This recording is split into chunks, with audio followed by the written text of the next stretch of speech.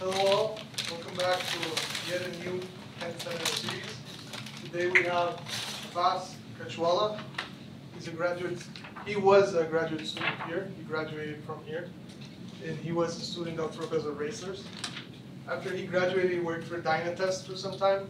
And then now he's working for ACOM in Chicago. He's been involved in pavement testing, analysis, and management, both roadways and airports. And today he's going to share a machine learning tool that's very practical, very feasible to use, as I understand. And I'll leave the rest to Abbas. So let's welcome him to Thanks, Javier, and thank you all for having me here. It's great to come and present. So, as Javier introduced me, after graduation in 2014, I started working with Dynatest. You may have heard. It's a payment engineering firm, and then after that I switched over to ACOM, where I'm their payment engineer in Chicago. So the talk I'm going to present today is the development of machine learning based quality control approach for automated payment condition data. Just before I start, show of hands, people who are currently working with automated payment condition data, which is image based condition data collection. Anybody here working out there? Okay, that's fine. We'll go through, and then hopefully this will spring some more research topics, because certainly the work that we do, at least in consulting, the need of this quality-based approach is very important. As you're aware, we need to deliver data to the clients, and of course, quality is important. And the need for coming up with these new methods, which I'm going to present today, is project-based. We get the data, and then we say, okay, how do we find the best way to reach a solution, and that's where we come up with these tools to make sure that we can get there more efficiently. So this presentation background, I will just go through a little bit of the background before we go through, get into the main body of the presentation. Then we'll see why we actually had to develop such a method, touch upon the method or the implementation of it, and then just findings and conclusion, and then looking ahead, what more is required in this particular field. So study background, payment condition, it's been going on for a long time. Obviously started in the 70s, mainly by the military. At that point it was manual based, where inspectors used to go out and pick up. It still happens, certainly, the manual condition survey, but start off at airports. Now it's airports, roads and parking, municipalities, counties, states, facilities like rail facilities, power plant facilities. That's a lot of our projects are there. So essentially, payment condition data analysis happens anywhere where you see payments.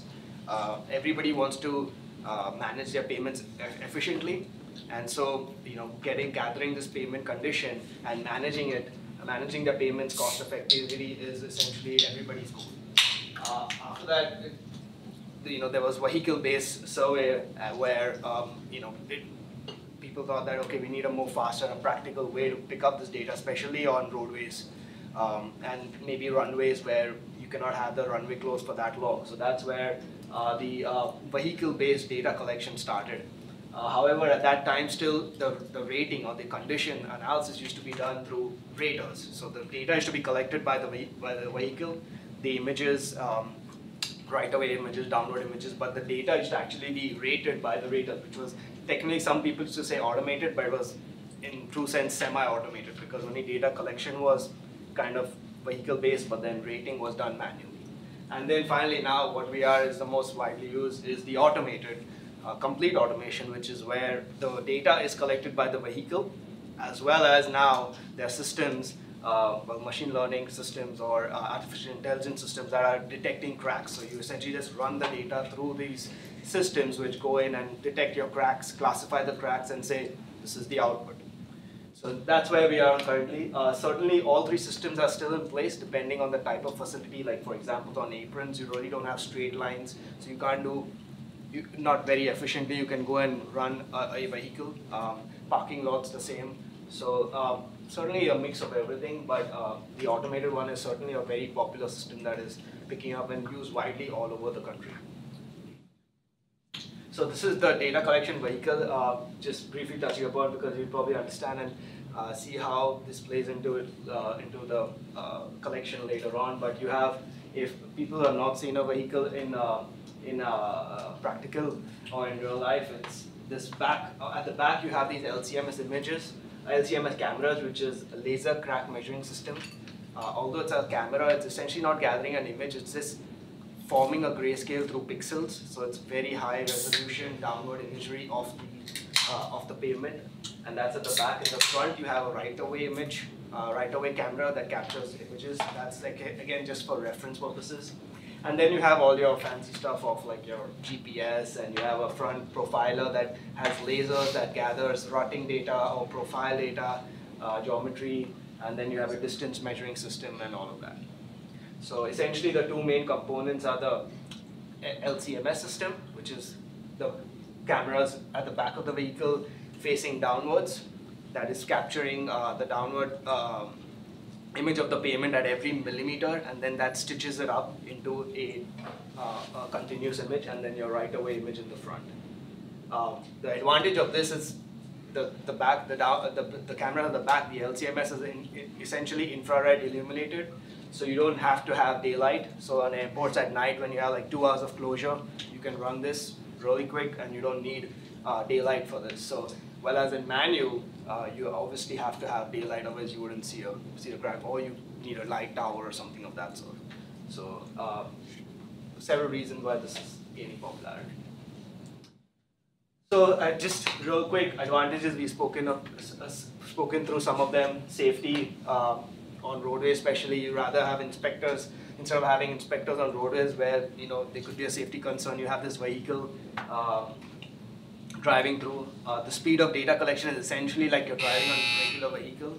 So it's not like you're causing any traffic delays. You don't have to have any closures. It's like you're just driving as any other vehicle. Drives at traffic speed as well. And then you get a lot of data. So you get imagery, which is a historical imagery, snapshot in time. You have these gigabytes of imagery that the client has, and if they want to know how their payments look back in time when they did data collection, they can just open up the imagery. And all the other GPS located, you can map that on ArcGIS. So several advantages of using the system. But however, the biggest question is how reliable is the data, right? You get all of this data, but then is it giving you the same output as manual? If at all it's not, then are these advantages greater than what you would, that you can compromise for the data, lack of data reliability? So these are some of the questions that need to be answered. So really quick, this is one of the popular rating scales and methodologies for data collection is the ASTM, but there are several agencies that have developed their own PCI, which is their payment condition index. State agencies sometimes develop their own methodology to calculate. So regardless of how you come up with that number, still, the basic inputs of distress type, distress severity, quantity, all of that goes into developing this number. Where this number is used, so once you have the distress type, severity, and quantity of multiple distresses that exist, it generates a payment condition index. Now that value is really important, right? Because that is going to be used to determine what are your future needs. That's going to determine how much budgets you need to plan. So what we've seen is even a value of, say, a municipality or a county of 1,000 miles, 1,500 miles, a value of 5 difference, PCI number of 5 or 4 difference can actually fluctuate budgets by millions, just because that one area weighted average for the entire county or municipality of that mileage is a huge significant number. So it is important to kind of have that accuracy while developing this number, and this number is developed by these deduct curves which are coming through the distresses. So again, laying the importance of you need to have reliable distress information to get this number, which affects the budgeting, the future needs, and the maintenance and rehabilitation policies, because everything is PCI driven after that, once you actually get to that number. And that number is developed through the distresses type, severity, and quantity. So just kind of summarizing what we've already discussed. Advantage of automated condition data, we've seen safety, speed, and availability of data, and then using that data with advancements in computer technology over the past 10 to 15 years, we've seen machine learning and artificial intelligence that is used to identify payment distresses using the imagery. Now the problem statement for this. What we've seen is serious limitations in machine learning algorithms to identify and classify the payment distress data. So I think what they've got, where the advancement is there, is identifying cracks, but then classifying those cracks into whether is this fatigue related, is climate related, is this alligator cracking, is it wheel path, is it non-wheel path, all of that, there's still limitations in there. For the machine to identify that there's a crack, maybe that's the easier part, but then classifying those cracks into what are those important decision-making parameters is where limitations there. Accuracy and consistency is, again, where we've seen that there's some limitations in there.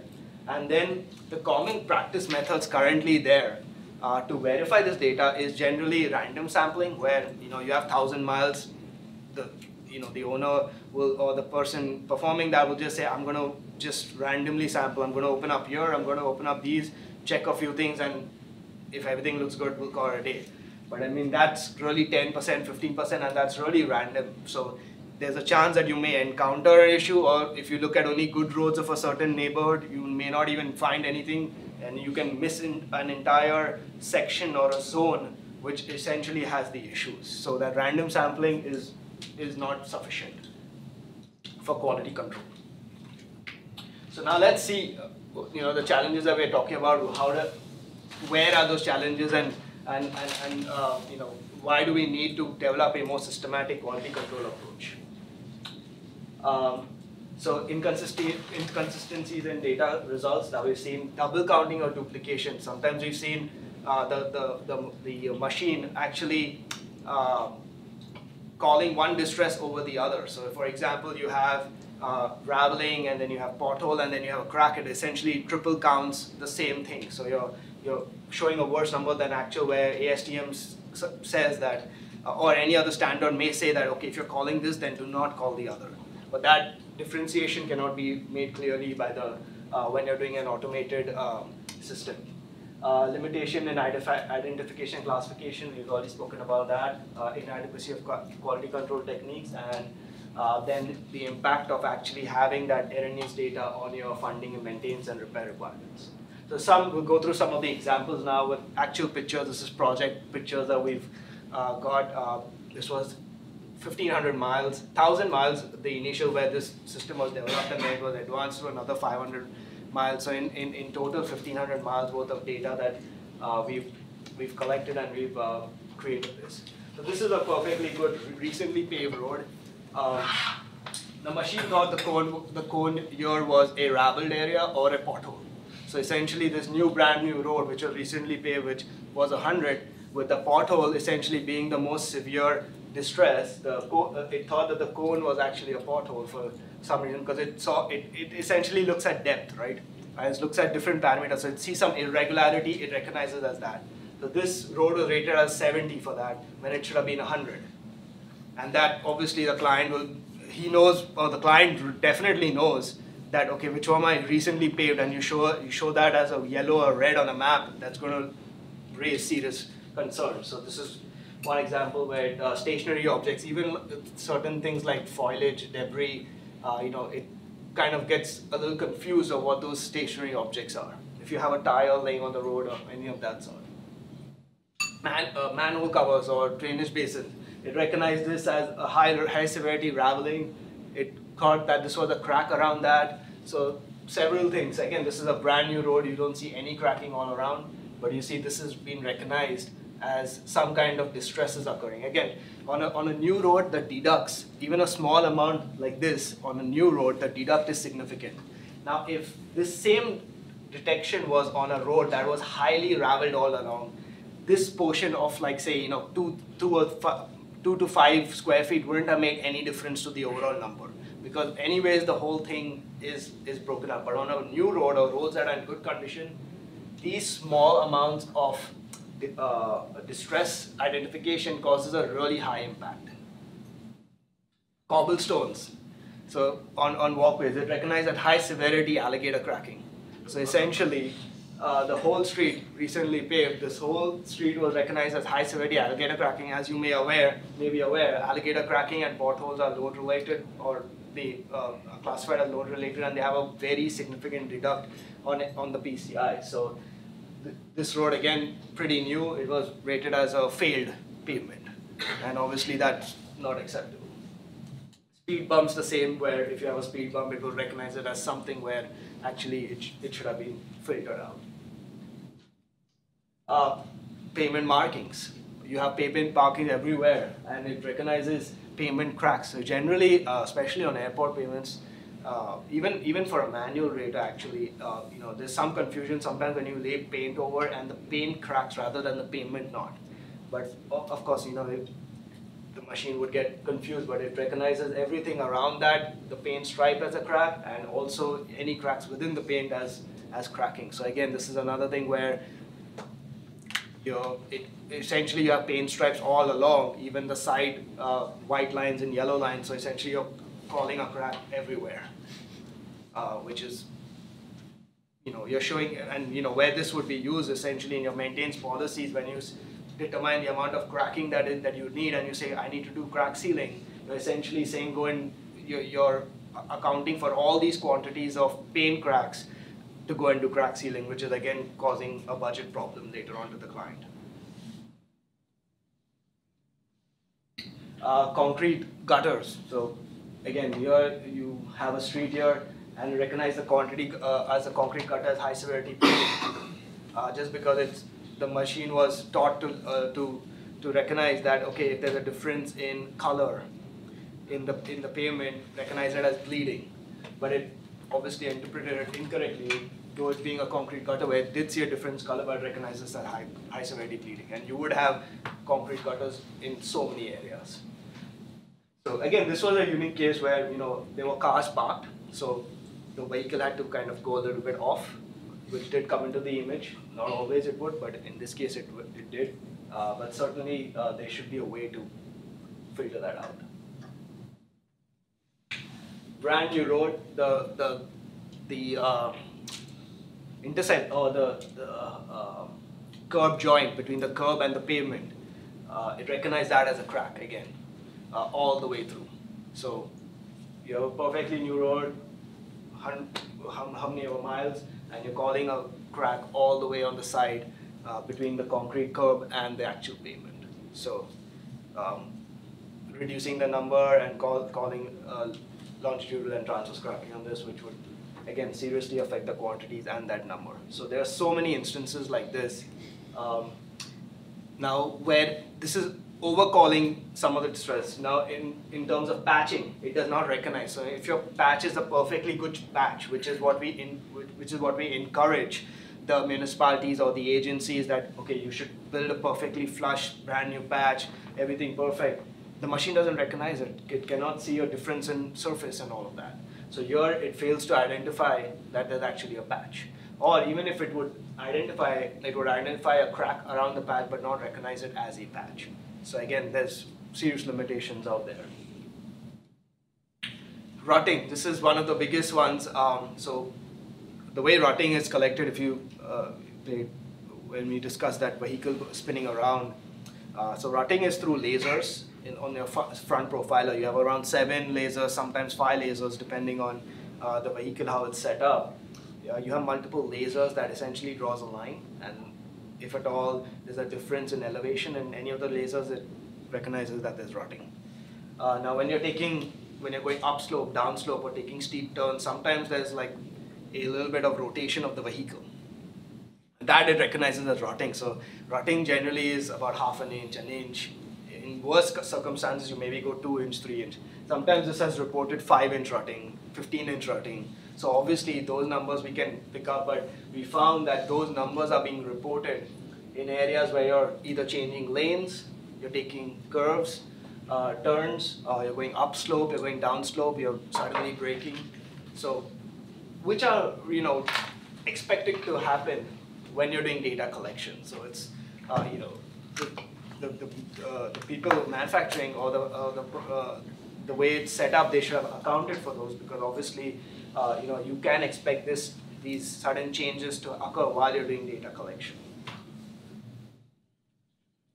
And then macro texture. So this has been ongoing for several years now, where the lasers or the images they don't have the ability to recognize different macro textures, which is essentially aging of asphalt.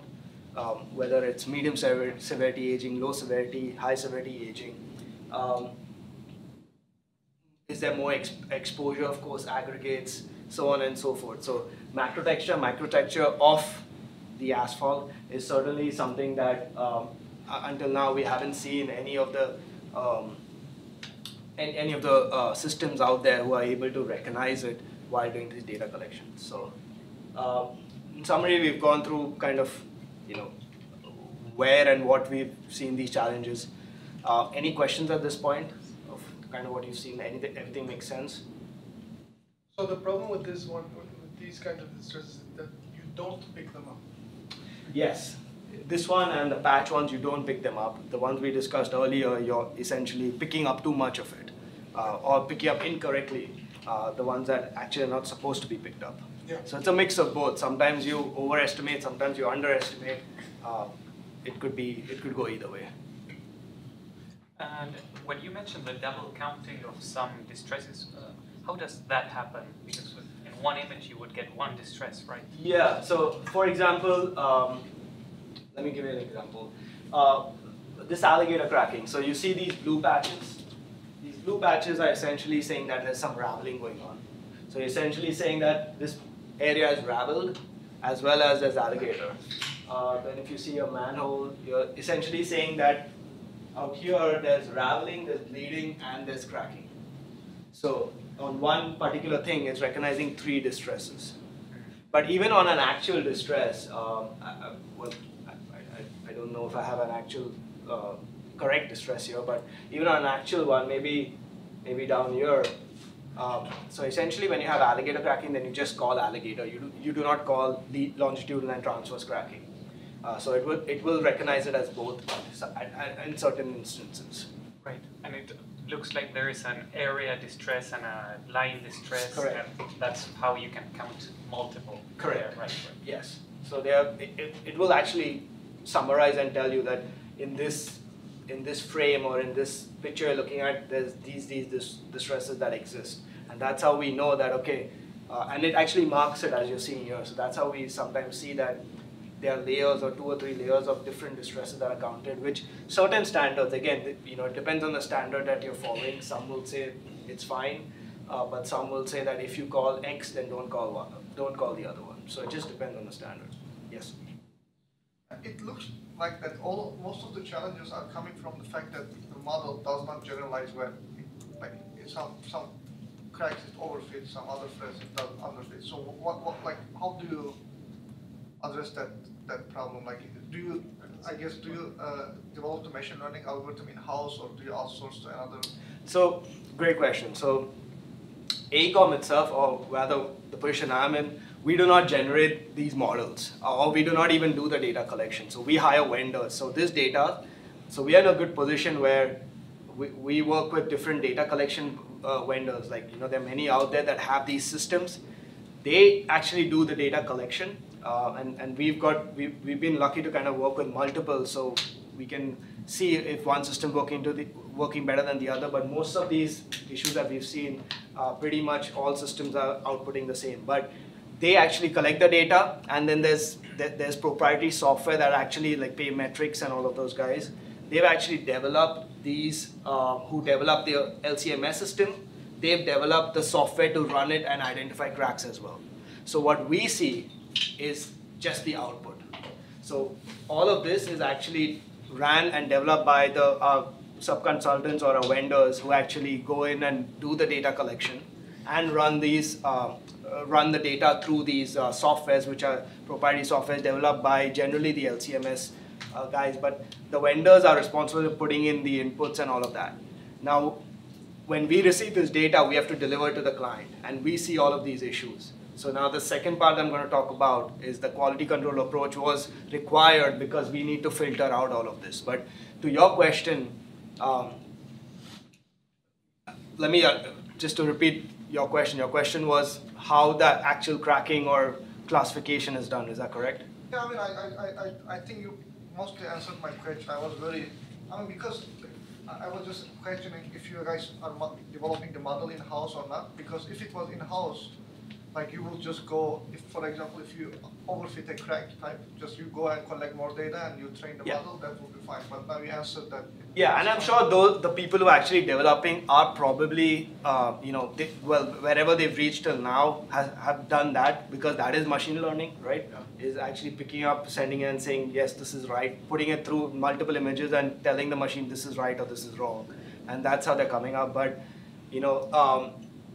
they probably had started for, something that like at a state level where you encounter less of this, but now since this has reached a municipal and county level where you actually see these issues, maybe they're still in development, we don't know, but I'm sure they go through that high level procedure as you're mentioning. They just probably haven't accounted for everything. So, Thank you. And our hope is, we try to convey this back to them saying that, okay, these are the amount of issues, but till they actually release something, until the vendors are actually using that, we have to develop something to quality check it, which is what we are at this stage. Yeah. So in overall, like how much the accuracy of the software they give you is? Of the quality control software or the software that they provide you. Well, you cannot put an accuracy level because it depends on the street and the data collection, right? So if you drive in the middle of the street, you may not get, and there's no paint striping, then you may not get any issues. It depends on the type of street. If you don't drive towards the end or if you drive bang in between the lane, you may not even catch the outer lane markings. If there are no stop signs, you won't see it. If there are no manholes, there won't be error. So it just depends on the type of the street that you're collecting data. So it's hard to put one accuracy number to that. What I would say is where cracking is there, it can certainly pick up the cracks very well. Where I think the limitations is classifying the cracks. And certainly it's very strong in crack in crack identification, but the other distresses such as raveling, microtexture, rutting to an extent, and then bleeding, and all the other non-crack related distresses is where I feel like the limitations of what we've seen, the limitations are pretty much there, but crack detection is fine. And some states understand that, generally state DOTs, and they would just be like, we just want % cracking, that's all. We don't want any identification, we don't want any classification. And now this system works fine, because all that they want to know is % crack, that's all. And again, but that only works well for state DOTs, but the majority, or a lot of, I would say, around the nation, a lot of agencies like counties, municipalities, they are actually adopting ASTM standards. And for that, you actually have a list of 20 distresses, which essentially this software or this cracking can just satisfies 3 to 4 of them from the 20. So, that's where the main limitation is. Any other questions? All right.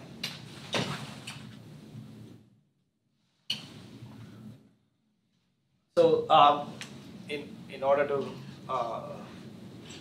see or to resolve or to attempt to better the quality of the data that we are receiving, we said, okay, initially even we were doing a random sampling approach where we were like, okay, let's just pick a certain network, let's pick a certain street, and let's just look at it. And if it looks good, it's good, and we'll pick about 10% of the data, and we'll say, let's just do it. But there was no thought behind picking. It was essentially trying to be unbiased and fair and just do a random sampling. What we saw is that is really not working out, because there was sometimes we were missing large amounts, because the issues that we've gone through are really specific. There may not be a cobble street everywhere in 1,000 miles, maybe like 10 miles of it, and you will never encounter it, or there's a very low chance that you would just stumble upon a street that has it.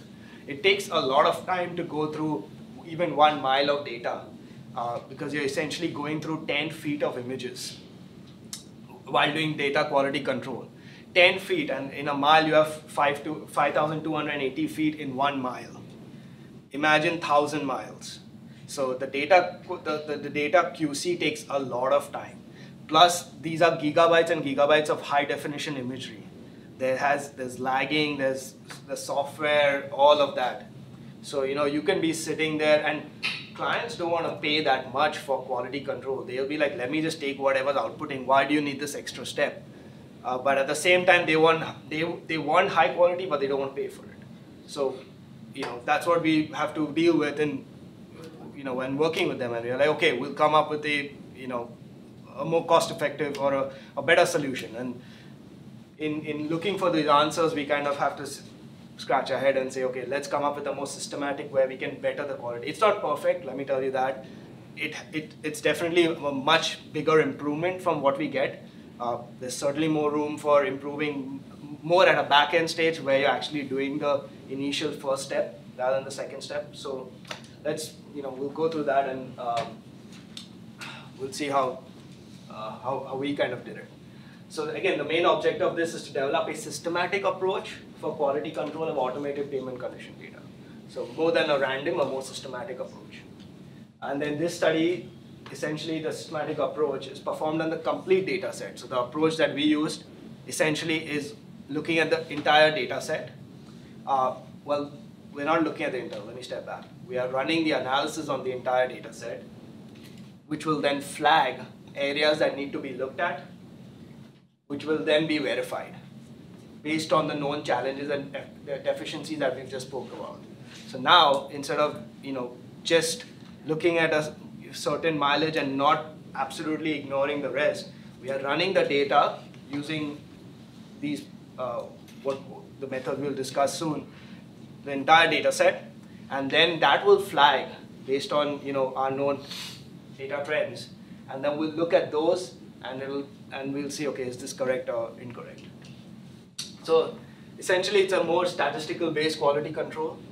The quality check on a complete data set, investigation of these distress patterns through data trends. And we'll go through some of the trends in the next few slides. What we generate is a library of over 100 different data trends that we built in. We do age versus condition comparison. We use R software, R-based software. We developed an in-house R-based software tool to run this because we needed a software that can really gather or capture or run quick analysis on so much of data. Like you have spreadsheets and spreadsheets of just data, right? Rutting data is calculated every foot. Every foot of data has a rutting value. So imagine in 1,000, 1,500, 2,000 miles, how many rows of just data that you have. So we needed some, sound which would not crash and would give us quick analysis. And then the flag sections, based on the trends that we'll discuss soon, would be reviewed manually. So again, we are adding a manual component to it, which needs verification. But now, instead of just doing random sampling, we are adding some method to the madness, if you want to say, is we are actually filtering down which ones need to be reviewed based on an initial step running through a software that looks through data trends that we're going to discuss. So some of the data trends or patterns, again, we're just going to share a few, but we developed over 100 that we've entered in, and we keep developing as we see new trends. Now the good part about this is these data trends are just to flag. So it doesn't have to be perfect, or we don't have to scratch our brain and think about it. Okay, are these trends right? These are just to flag, because after we flag and after we filter down, we are essentially doing a manual review, but we are saying specifically go and review this particular location. So that is essentially cutting down a lot of time than just going and randomly opening up and say, okay, where do I start? High severity distresses such as alligator cracks, potholes, raveling would be, if it's observed on pavement sections less than 5 years of age. So that would be one of the trends, where if you see any high severity alligator cracks, potholes, raveling, if they are observed on pavements which are less than 5 years old, then flag it, because that is uncommon, right? So the cobblestone example or the cone example, those will be flagged because those are brand new pavements, and now you're seeing high severity distresses on that, so that will flag it. Potholes observed are the only distress type present on a sample area. Now, very rarely you'll see a good road and you'll just see one pothole there, right? You'll see some cracking, alligator cracking, etc., and then you'll see, then it's okay to find a pothole there, but just having a pothole and no other distress type, that would be one of the flags. Alligator cracking present without longitudinal and transverse cracking. So again, generally we see alligator cracking, it evolves from some longitudinal, generally, not necessary, obviously fatigue wheel path is fine, but when you see from edge or when you see from center line kind of closing in, then you would expect to see some other linear cracking, some other longitudinal and transverse cracking recognized by the software. It may not actually be, but you would see some cracking in and around the alligator that is probably classified or recognized by the software as LNT. Potholes that are, similar to point number 2, potholes that are observed with other load-related distresses such as alligator cracking. So again, they should exist with some potholes if they exist with some other load-related distresses, because generally once the alligator cracking becomes high, then you see delamination of the asphalt pavement, and that is essentially, in regular circumstances, results in the pothole. And presence of significant rutting distress in small localized areas. So generally, you can have at an intersection or at a traffic light rutting, but if at all you have like generally if you have it over a long stretch, you'll see rutting along at least 50 feet or 100 feet. But when we see suddenly high jumps of rutting at 5 feet or 10 feet, then we know, okay, maybe the vehicle changed direction, maybe it took a turn, etc. And again, these are patterns to flag. So it's not necessarily we are saying, okay, this is incorrect or this is wrong. We're just closing in, filtering down, and saying, okay, now we need to view this. Presence of alligator crack in small localized areas. Again, if at all is there, it wouldn't be just one heavily densely located. If the entire road is built or a certain amount of the road is built at one time, it's receiving same traffic, it should essentially fail equally. So just having a high density alligator cracking in one area, there could be a drainage failure or whatever, which is fine, and that we'll verify manually, but otherwise it's pretty uncommon.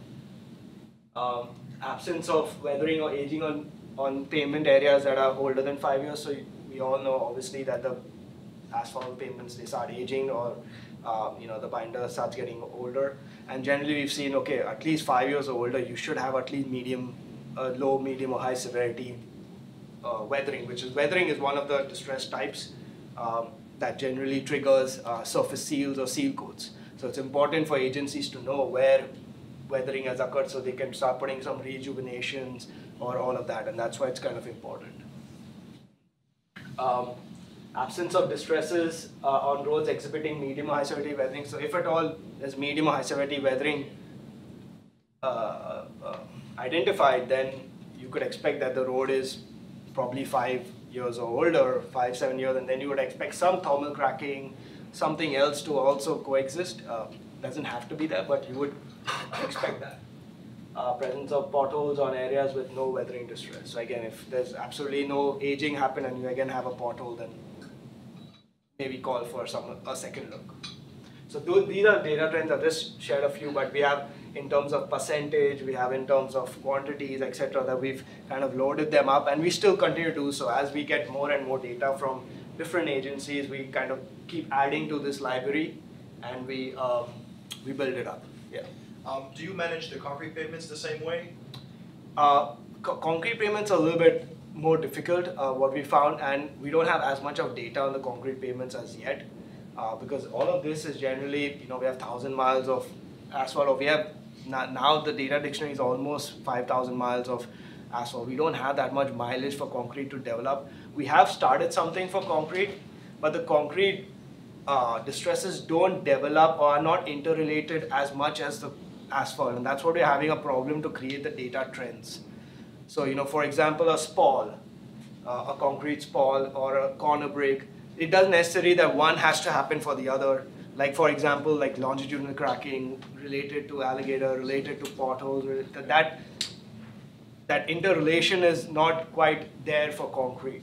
And that's why we are kind of having it a little bit more difficult. But also the need has yet not arisen because concrete generally in the agency we're working with is not that much of a mileage. So we could go in and just manually look at it if needed. So till now that push or that need has not yet arisen, and we haven't even kind of been able to form some trends for concrete as yet. Any other questions? Yeah. Those 5 years, where is that 5 years coming from? Is it So just generally, arbitrarily defined, or? yeah, it generally comes from the client. They generally have a historical of when it was last resurfaced, when it was, the work history, essentially, construction history. And these are legacy of databases. So when we are doing payment management, one of the few steps initially that we take is getting the construction records from the agency. Now, not all roads have a record, obviously. They don't keep it. Not all roads, sometimes agencies don't have any records. So we have to deal with that and make adjustments. But whether it's there or not there, we still have different trends, and whatever's applicable will run that. But that generally comes from the client. And generally in a payment management system, some of them are built really old, and it keeps building on as and when work is done. That's how it kind of forms. So yeah. Any other questions? All right. So what we build is, again, the R-based software called PDQM, Payment Data Quality Management System software. Essentially running on this, where we are running these. It essentially takes a CSV file. So all of this data, quantity, type, severity, is all gathered into a Excel or Excel-based file, which is essentially loaded up into this, and that essentially runs through all of those data trends, whatever we have available in the library, and then starts flagging out, okay, this needs to be reviewed, this needs to be reviewed, because of this particular reason, where it could be saying that, oh, okay, there's no other distress and pothole is located, so look at this area, and it will give you the exact specific location. So like I said, every 10 feet, the payment management data is divided into a frame-based data. So we run it on a frame-based data, which is 10 feet data. So now we know exactly which network, branch, section. We have coordinates as well, but it will tell you exactly where the file is located and which image to look at. And then we can just directly go to that image and then verify. Okay, this is a cone, not a pothole, remove it, and let's go on. So this finding and conclusion, so this was based on 1,000 miles of data set. So here we've seen by lane mile how much actually the change in the PCI or change in the condition that we've achieved in this 1,000 miles of data set. So about 118 miles changed by a PCI from 0 to 10. And this goes all the way, there was some over 50 PCI change, which is 50% of the number change. And again, like I said, 1 and 2 overall in a network-wide system, when you have that much amount of mileage, these guys' budgets for 1,500 miles is 70-80 million per year to do road repair, depending on the agency, obviously. But on average, this is what you require. And certain difference in PCI, plus or minus 5, can change that budget by 10 million easily. And also making decisions on where you need to do what kind of repair. Because when we look at the road repair, we look at what kind of distresses are there, like whether you have to do 2-inch mill and overlay 3-inch, whether is there significant quantity of rutting, is there significant quantity of alligator cracking. So not only the number is important, but also how that number generated, because that will essentially trigger your repair. So getting it right. So this is kind of what we saw. So around over 200 miles, or around 200 miles of data that was actually changed.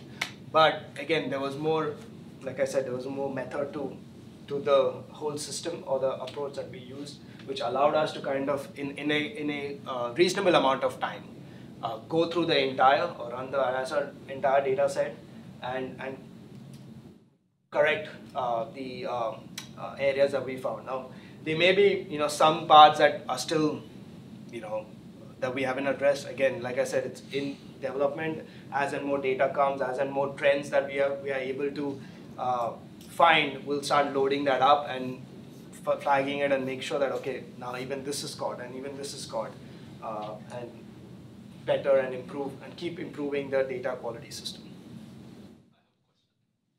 So here it's based on 1,000 lane mile. Yeah. But how would the 10,000, like if you look at the numbers, they are approximately like 200.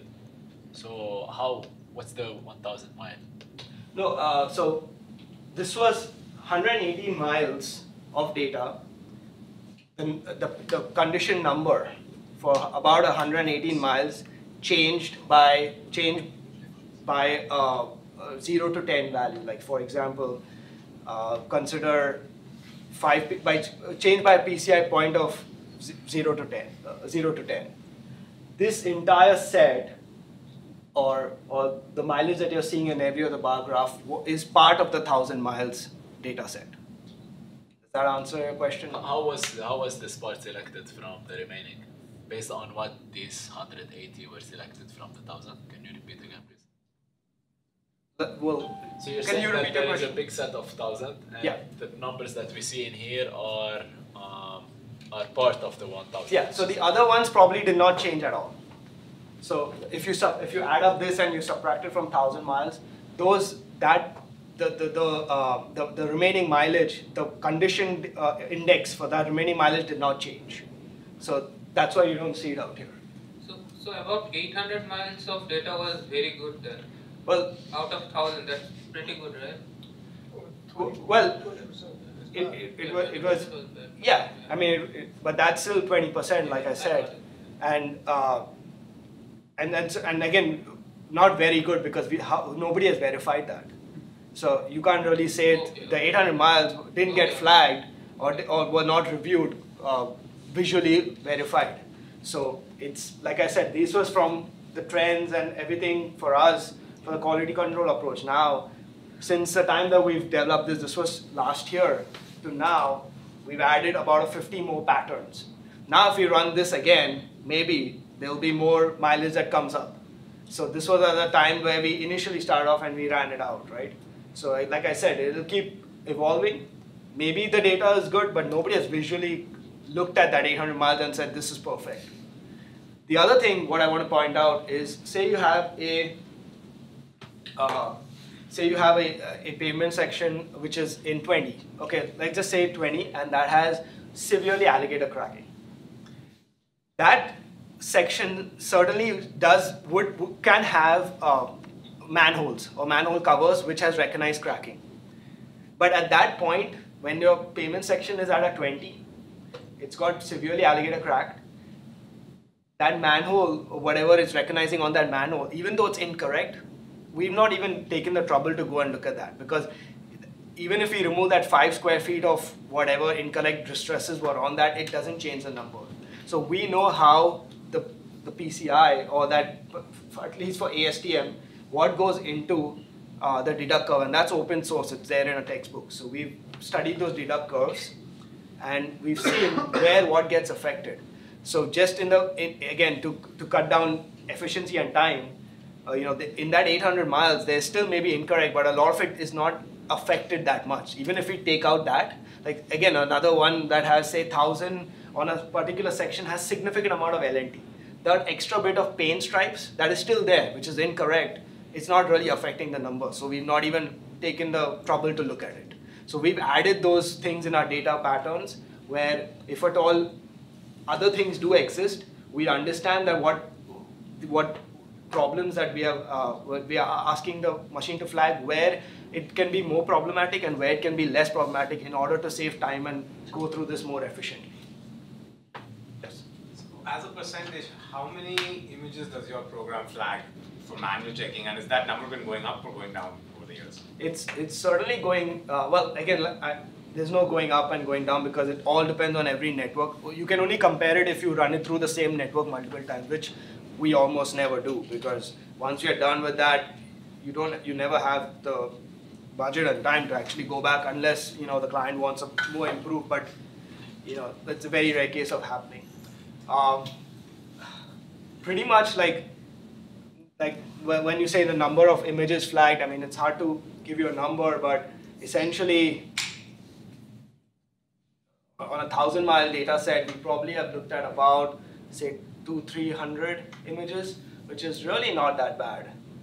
I could be wrong. I'm just trying to picking up from my head, but we haven't really kept count of the flags, or the flags have been generated at different stages because we've been getting data as 200 miles, 300 miles, 500 miles, that leads up to 1,000. So I would say about 200-300, maybe a little bit more of images, which is really not that bad, because what this software does is it actually gives you, or you can pull up the image by just looking at the flag. So you don't have to go through everything. The images are connected to that software. So you just hit the flag, look at the image, say yes or no, and close it.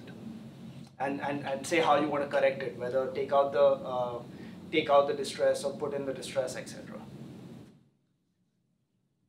Yes. So far, or for this data, is this let's call it corrected PCI? Yeah. Is it dropping or is it higher? It's generally higher because there are more false positives than and for us also it's and that's a great question, because it's what we've seen. It's more easier for us to detect more distress information than lesser. Like for example, a patch that was not collected. It's really hard for us to detect where the patch is that has not been called out. But if at all something is called out, we have our patterns are more developed to detect false positives than actually things that are not called. So it generally goes up. But there's very less of things that are not called. And that's what we've seen through the imagery. Is generally more, because I mean certain things like patches and everything, even the vendors generally do it manually on their end. So even they recognize it that the machine cannot call it out, so they do that manually. So generally the vendors take care of those things that the machine are not able to pick up. But the ones that they call extra, they really don't bother about that, and that's where our problem lies. So it's generally we've seen a higher. For this particular network of 1,000 miles, before they actually called it out, I think it was somewhere in the high 60s, and then it went up to closer to the 80s. So it was almost a 10 PCI difference or something. Again, they were in batches, so but there was a pretty significant change in the overall network level PCI through this. I mean, you can already see here.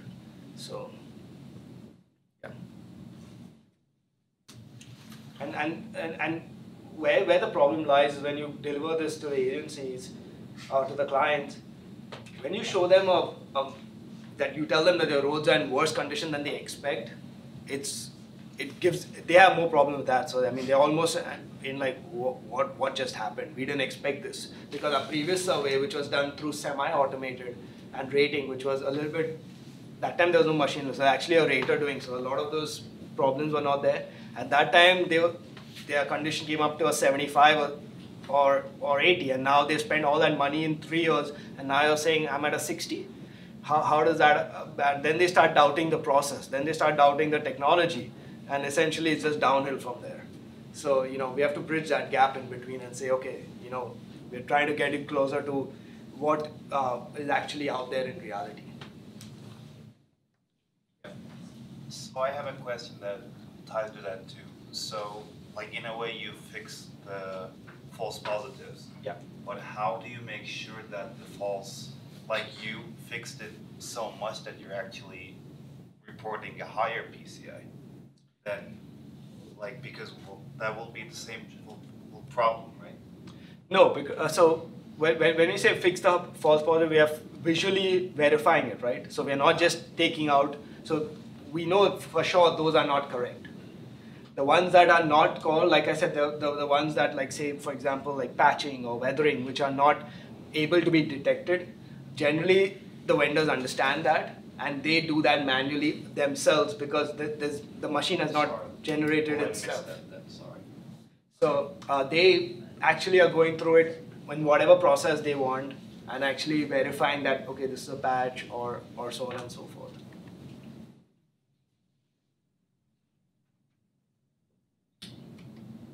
Any other questions? Okay. So conclusion, we see a quality control approach that was presented is, again, an improved method. Like I said, it's at least the more systematic than just opening up any random imagery or any random payment sections to verify, rather having it more focused as to what you need to verify and improving the overall quality of the data. It was successfully tested on 1,000 miles and now even much more, but on this particular project, 1,000 miles on urban and suburban roads. And the results indicate that typical quality control approaches are certainly not sufficient to take out any false positives or the incorrections in the data that we do see. And we've done both methods, so we were able to kind of compare. Initially, the initial mileage that came in, we were doing that, and we said that this is a lot more problematic, and we need to find a systematic method because we'll be essentially spend a lot of time if we do the other method, because essentially once you start doing quality control approaches and you start seeing small areas of problems, that just keeps growing. Because once you know there's a problem, then you'll be like, where else can this same problem be? And now I want to check everything. So essentially just sitting there and looking at images, which is not practical and possible. So future development needs, again, like I said, it's, yeah, go ahead. Just a quick question. You mentioned about training the data, like you are adding more scenarios. Yeah. So those scenarios, how do you add it? Like it's like image format, like some image, no, or is like condition? It's just hard coded in based on values. Essentially, severity, the distress type, severity, and quantity is just hard coded into the software as to, okay, if you see this, then non, just in that sense. And the trends are generally based on just more of experience, on collectively the expertise who are out there, they kind of put in saying that, okay, maybe we should add this trend, maybe we should add this trend, is doing manual surveys, doing other surveys, and be like, okay, or if we see something and be like, okay, we've seen this in one case, this may exist in other cases, let's add this trend. So that's how these data trends keep getting added in, and there's no, there's no risk in adding it, because it's not like once you add the trend, the software automatically taking out the distress. So there's no risk. You can add a trend because you're still manually verifying it. So if at all that trend doesn't exist, so what? It's not that you're working it, the software is doing everything. So there's no risk in adding those trends. So looking ahead, again, we said that this is a development. There's a lot of scope for it. I mean, you've seen the challenges, especially with the with you guys doing the research and all that. More of the research probably on the image analysis part of it that could help in classifying and removing these false positives. So, I know that certainly has a lot of scope. So that's, the first point in actually doing image analysis and classifying and doing these distresses, identification and classification, which would kind of reduce the pressure on the quality control side of it. And then also having a little more advancement in quality control approaches. We are using this trend approach. Maybe there's something better out there that can automate a little bit. But again, there's always room for it. And now quality is becoming certainly a very integral part of any kind of data.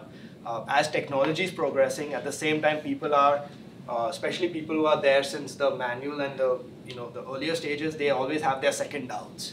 And now we've seen, especially in this time where we're having a mix of people of the previous generation and now, and we're seeing, and we're telling them to trust the quality or this vehicle-based completely. Certainly, a lot of doubts are raised by them than anybody on the generation using that technology. So certainly to bridge that gap, and then even in the image analysis, even in like crack detection and anything else. Identification of pavement macro and micro texture, again, that is something that there are systems developed, not saying that there isn't, but you probably have to run a separate test for that, which is again not practical. So something that can be housed in the current system to do it, because developing new system which does not integrate in the current system again may not make sense, because they're not going to run data collection twice or thrice to get these small things. They want everything integrated within that. So within the current system, how can you better that? And that's all I have.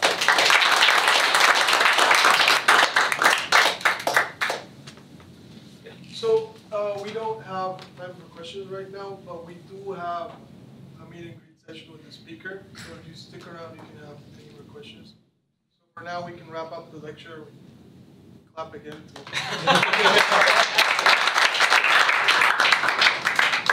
Do stick around for a more informal setting. We can ask any questions we have.